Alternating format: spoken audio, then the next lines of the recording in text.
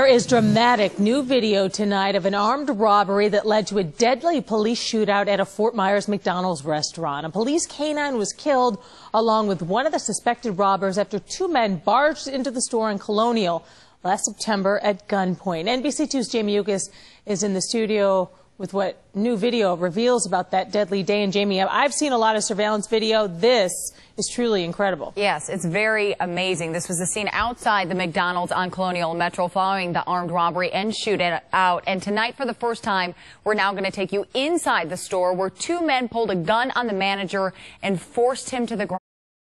It all started with one McDonald's employee, Leandro Furman, who deputies say purposely left the back door open for the two robbers as he takes out the trash. Then a manager goes to check on the employee and the dramatic armed robbery begins. Gilberto Amaya and Kamyn Bright walk inside to get cash. Here you see one of the suspects on the floor, hiding, demanding money from the cashier, all while customers wait on their orders and wonder if something's wrong. As I pulled up to the window, I can see the employees on the floor inside. I don't know if the place is getting robbed or not. Minutes later, he gets the cashier's attention. I called 911. I think she just said, oh, she's just saying they're closed right now. Moments later, officers arrive on scene and the suspects take off, one on foot, the other in a black Jetta.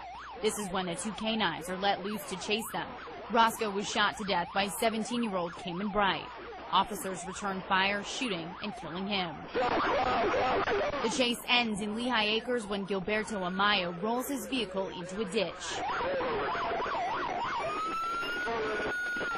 Now, both Gilberto Amaya and Leonardo Furman were charged with second-degree murder. Furman worked at the restaurant, and he's accused of intentionally leaving the back door open so the other two men could rob the place. Craig?